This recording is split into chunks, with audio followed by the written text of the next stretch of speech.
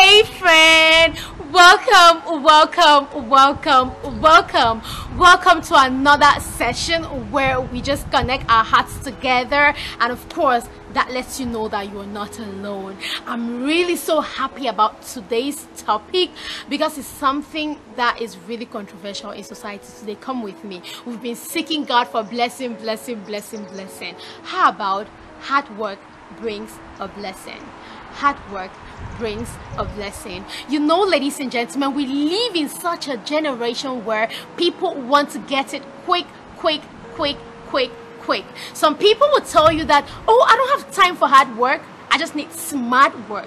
And I'm like, okay, smart work. Smart, I'm in love with the word smart, but what do you mean by you don't want hard work, you want smart work? Like, basically this is a controversial issue out there, so please, I want to hear your thoughts about this. What do you think about this? But personally, for me, I know that hard work brings a blessing. Let's look at it from the light of the scriptures. Now, most importantly, what we are trying to say in this content is that while you're seeking God for a blessing, oh God bless me, Lord I need a job, Lord I need a spouse, Lord I need a friend, Lord I need to travel, whatever you're seeking God as a blessing, I just know that when there is hard work attached to it, like when you're busy doing something, then God steps in and blesses that thing. If you want a friend, you must first be friendly. If you want to travel, then you must first be like maybe pursuing scholarships, or maybe at least looking out for what is happening in the international sphere. How are the prices of flights? How are the opportunities out there? Is the travel restriction opened or banned or something like that? Like, you must be gathering information, you must be doing something. And that is a step of faith, which is enough for God to bless you, because like we said in the other video, that God is looking for a mustard seed kind of faith in order to bless. And this is very important, because when you are doing something, then you are able to attract a blessing. And just come to think of it, when you're doing something, you're already attracting people, right? For example, you're attracting the necessary network to yourself. People are like, oh, I know that girl, she does this kind of stuff and she does it real good. So when they need someone who would offer that service, people will easily recommend you, and when you are recommended, you will do it and you will get a blessing. You will get blessed by it, maybe financially, spiritually, I don't know, whatever blessing you're seeking God for. It's as important as that. I remember when I was learning driving last year, and someone was like, you don't have a car, why are you learning driving? And I'm like, it's my step of faith. If I'm asking God to give me a car now, what will I do with it if I don't know how to drive?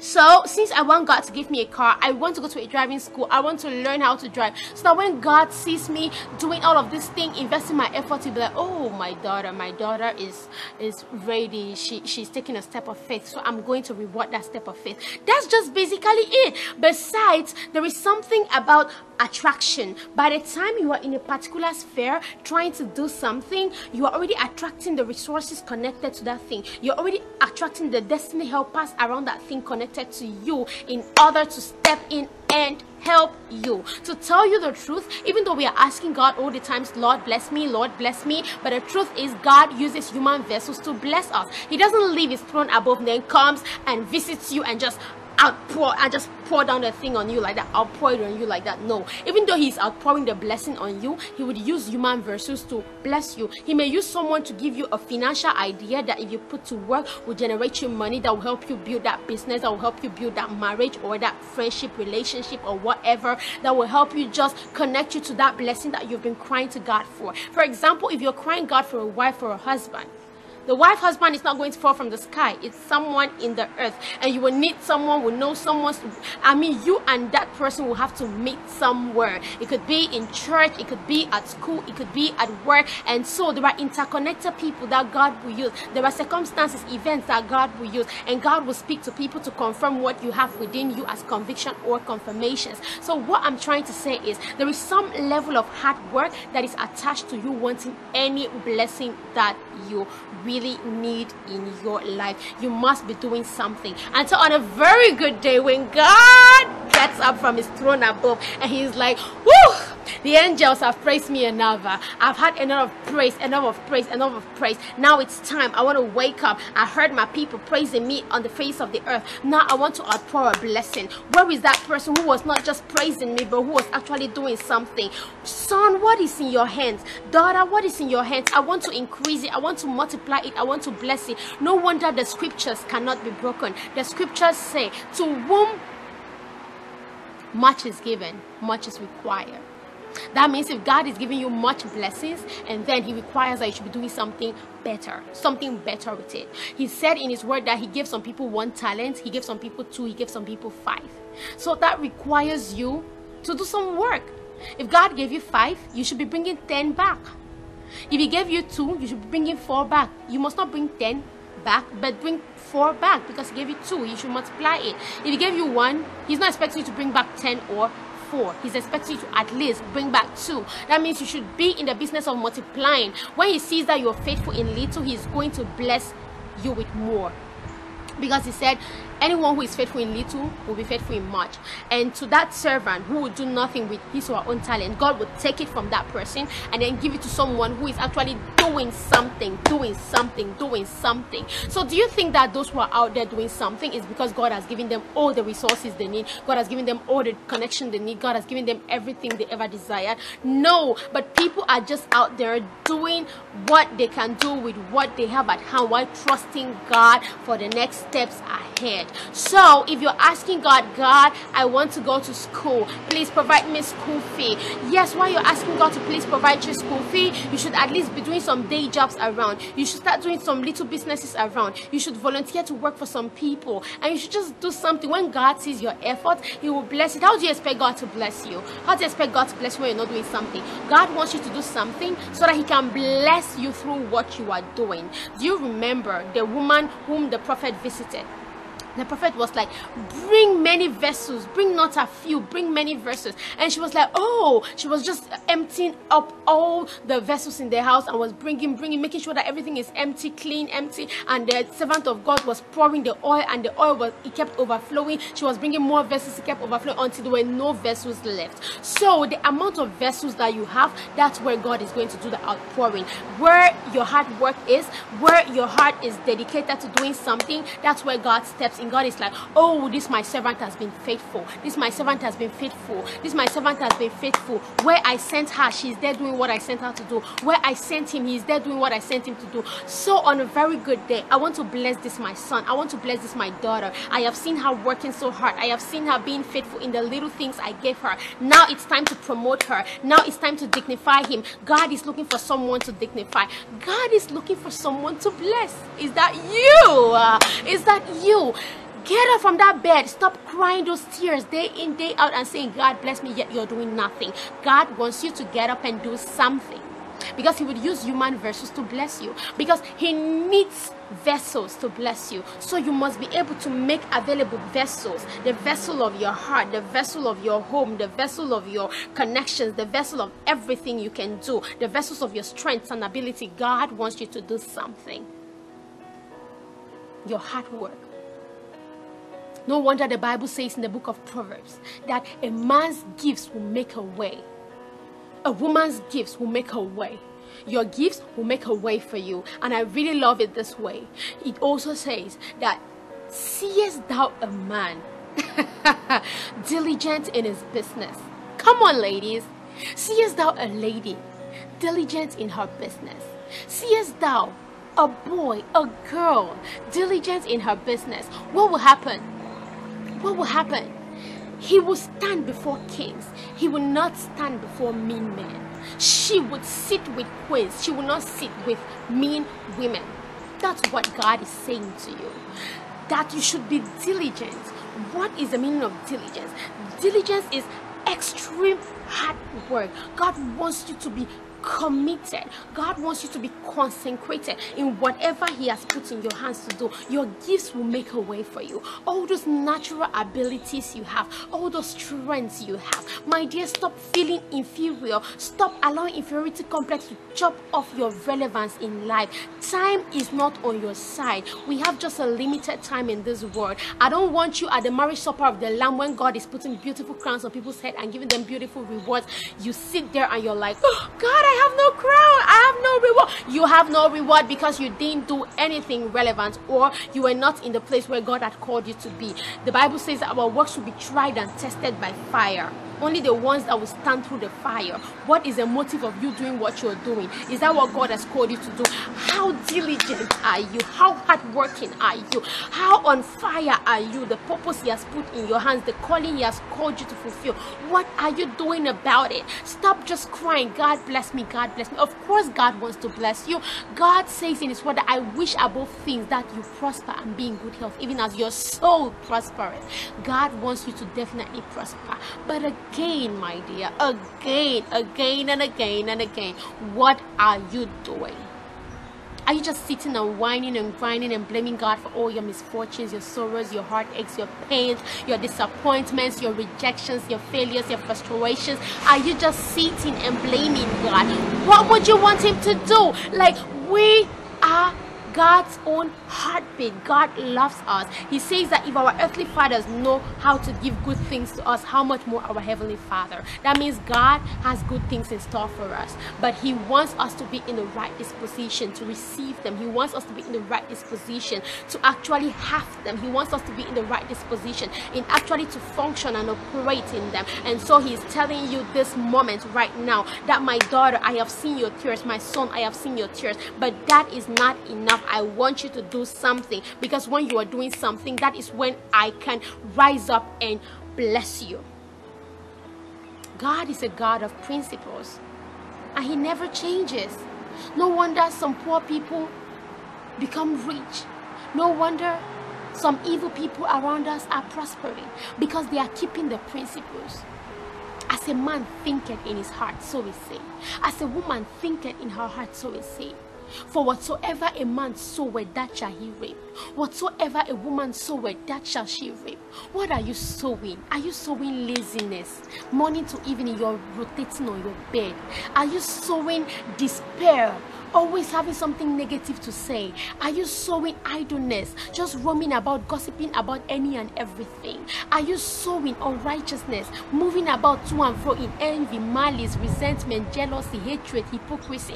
What are you sowing? Because whatever you are sowing, that is what you are going to reap. It's not me who is saying it, it's the word of God. God is saying to you, get up and sow seeds of hard work and diligence. Get up and do a business. Get up and do a trade. Get up and go to school. Get up and start that marriage. Get up and build that relationship. I am going to do a new thing. Shall you not know it? I will do a thing that eyes have not seen nor ears heard, neither has it entered into the heart of man. If you love me, I will do this great thing for you. The Bible is making us to understand that for God shall do exceedingly abundantly above all we can ever ask or think, through his power that worketh in us, through the power of Christ that worketh in us. My dear, what has God placed in your hands to do?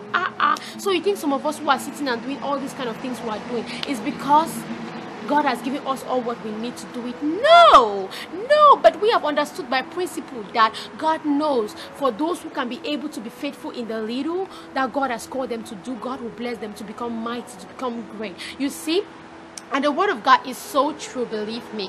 When you're busy doing something, it gives you exposure. For example, you see me communicating through you, through this content. When I communicate to you, people get to know that, oh, she's a content creator. Oh, she's a communication specialist. She's a journalist. And because of that, if they have occasions that require someone who can do a presentation, a TV program, or they need a position for someone who can be an actress or an MC or just something related to communication, when they are looking around their their inner circle, they'll be like, I know this lady, and she's so eloquent, and she's so gifted, and she's so passionate, and they would start listing the qualities for you. You wouldn't even need to go and start rushing after them. They would be rushing after you. Destiny helpers will start rushing after you. When they see your star, they would want to locate that star. But if you keep the star hidden, how will your destiny helpers locate your star? If you keep your star in the dark and you're like, no, God, I just want to be with you in this darkness, asking for a blessing. God is saying, but my son, my daughter, I have given you gifts and talents. Go out there, do something. As you're doing it, I'm giving you exposure already. Exposure will bring favor. Favor will outpour you a blessing. Do you understand? You need to wake up and do something. How are we going to let us be a channel of blessing to you if we have not seen you being diligent or committed to something? Get up and do something. That's why you see some evil people around us are prospering. Why the righteous are in want and in peril and in sorrow and are crying unto God day and night. But God is saying, my hands are tied if you don't want to do something, because unless you do something, how am I supposed to bless and increase it? God wants to bless, increase, and multiply what you are doing already. Young girls, stop being lazy. Stop chasing men for money. Stop selling your body for money. Wake up and do something. Wake up and do something. Young boy, stop wasting your life away in drunkenness, scamming. Wake up and do something. Wake up and do something. God wants to bless you. God wants to increase you. God wants to multiply you. God wants to outpour on you a blessing like you've never seen before. If only you'll be diligent and committed, because to him that is able to be faithful in little, then such a servant will be faithful in much. Because when you're faithful in little, it's a grooming process, believe me. It's a grooming process. When you're faithful in little, the resources are not enough, but you're managing it. You're managing. The situations are not convenient, but you're managing it. You're managing. It doesn't look like what you've always dreamt and hoped for, but you're grateful for it. You're grateful for it. It doesn't look like what others were expecting, but it's okay. You're dignifying it, because you know that if you dignify the 40 today, God will bless you with the 40,000s and 40 millions tomorrow. And it's like a preparatory ground, like I said, a grooming ground, where when you get perched, when you get prepared, when God gives you the bigger stage, when God gives you the bigger blessing, you would be able to manage the bigger blessing, because you have already understood the dynamics of managing the smaller blessings. But if you are just sitting there idle, doing nothing, and just hoping and just wishing, if wishes were horses, beggars will ride. So even in the kingdom of God, blessings don't come cheap. Because if they come cheap, you will just misuse them. And when you misuse them, it will be of no value. It will be of no value. And when it's of no value, you wouldn't have any iota of gratitude and appreciation, because you don't even see the value in your life in the first place. So God wants you to wake up and do something, and to make him know that you are that kind of a person that if he blesses, you will be a blessing, because God is blessing us to be a blessing to others. What would be the point of God giving you the blessing and you're just keeping everything to yourself? God wants that as he's blessing you, you should bless others. And while you are expecting a blessing from God, please be a blessing to others, because we all are interconnected and interdependent. No wonder the Bible makes us to understand that when Job prayed for his friends, God gave him twice as much as he had before. His predicament didn't stop till he prayed for his friends, and his situation didn't change till he prayed for his friends. So when you start thinking of being a blessing to others, then God will step in and make you a blessing. And how can you be a blessing if you are not hardworking? Because to pray for others will take hard work. To give others something will take hard work. For you to stand in the gap for others will take hard work. For you to render a service to others, it will take hard work. So while you're rendering services to others, God is grooming you in the process. God is pruning you in the process. God is purging you in the process. And at the appointed time, he blesses you beyond measure. He knows that if he gives you this blessing, you're not going to waste it. You're not going to squander it away. You're going to make use of it. You're going to value and cherish it. And you're going to do something great with it that will bring him glory and will be a blessing to humanity. So, ladies and gentlemen, What has God spoken into your heart today regarding the blessings you've been seeking Him for? You've been praying for a child. Have you been kind, gracious to other people's children? Have you worked hard to ensure that other people's children are having a good life? That they are well dressed, well fed, taken care of, feel loved? While you're asking God for a wife or a husband, what have you done to others when they are getting married or in their marital homes? How have you been a blessing to them? Have you been praying for them? Have you been at their service? Have you been rendering one help to them or the other? While you're asking God, please, I want to go to school, what have you done? Have you even tried to start a petty business around that you can generate any little amount of income to send yourself to school? Have you enrolled in that school as a step of faith, trusting God that, God, I am already in the school, so please don't embarrass yourself. Just do the most you can to provide my fee and my rent. Why? Because I have taken this step of faith, I've worked hard, I have come to this school, and by your grace, I am making good results. Raise up people to support me, because you know with this result I can make you proud. Before you're asking God, God, I need financial help, I need professional help, I need any kind of help that you're asking God for, have you made a step of faith, a step of hard work, believing that God will see it and then God will increase it and multiply it? Because nothing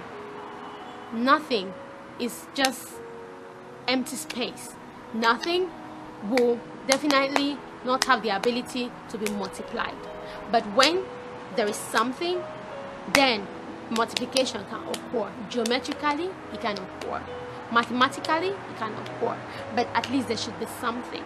That's why God is asking us for a mustard seed kind of faith.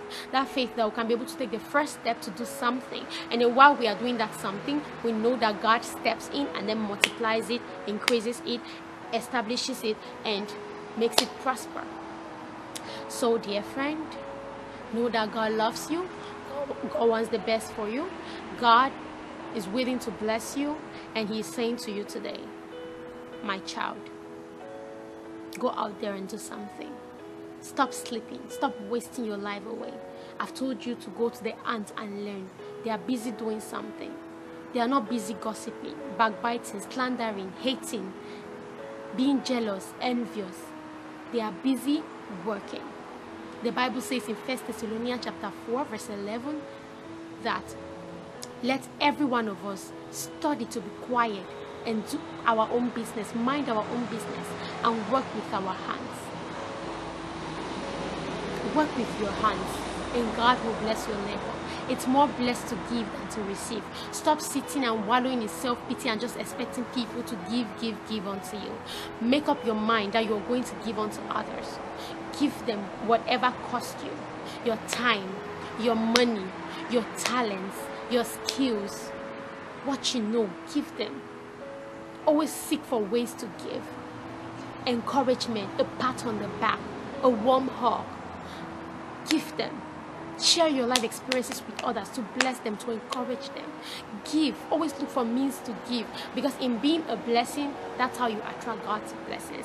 And the more you attract God's blessings, get those blessings and give it back to others, because that's the essence of life. When God blesses you, He's blessing you to bless others. When God sends you ahead, He sends you ahead to preserve lives. You can ask Joseph. When Joseph's brothers thought they were selling him to slavery, God was merely taking him through that prison, through that darkness, to kingship. When he became prime minister and his brothers later saw him bowing down to him and they were trying to apologize, he told them, no, you don't need to, brothers. It's okay. God was only sending me ahead of you to preserve lives. How many of us have such attitudes today? Like Joseph, who would say, I'm not going to get back at my brothers, but rather tell them that God was sending me ahead to preserve lives. How many of us who have that kind of attitude of Job, that after they have accused us, after they have rejected us, written us off, we are able to say, God bless my friends, God protect my friends, God show mercy on my friends. How many of us are willing to do that today? It takes hard work, friend. It takes hard work. Get up from your slumber. It takes hard work. Yes, God is hearing your prayers. God is seeing your heart. God is watching your tears. It takes hard work.